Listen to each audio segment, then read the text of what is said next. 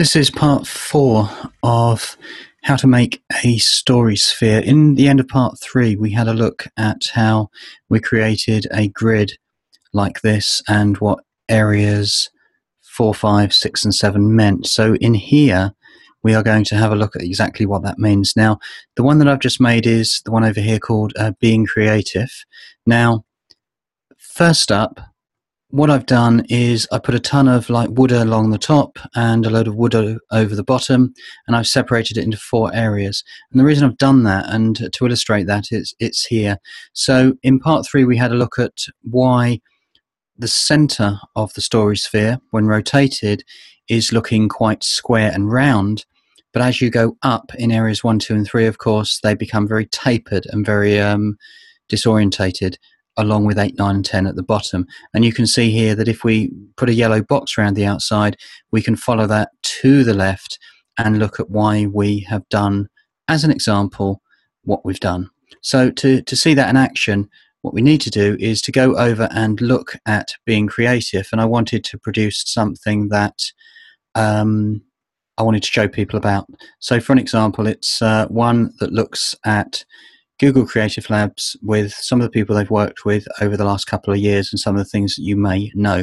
But I wanted to illustrate that because actually this is the precursor to a blog post where I'm going to abandon the story sphere idea and show you how it can be done in a blog post with all the audio and the pictures and stuff, because you can embed some audio files in Google Drive directly embedded in a blog post. And of course I use Blogger. So what we've got here, let's just go to the top again. That's what I just showed you. Just everybody needs a reminder.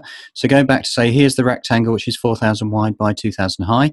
We've got wood at the top and the bottom, slides in the middle. Okay, that was repeated over to here, going into the real thing. So at the top and at the bottom, we've got the wood.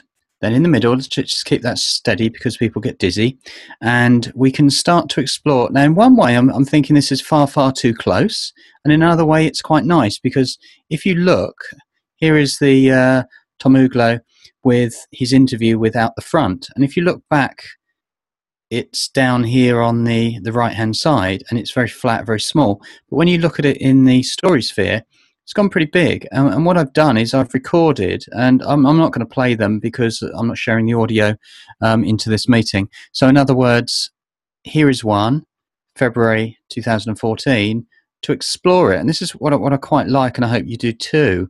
And that is, if it works, we can play the audio. And while the audio is playing for Hangouts in History and virtual field trips here with Grumpy Sailor, you can kind of like say, oh, I'm listening to that, and I can see there's James Boyce there, look back of his head, sitting down here looking at Hangouts in History. And then you could, if you wish, to go over and say, what is that all about? And then I've offered you the link to follow that up later.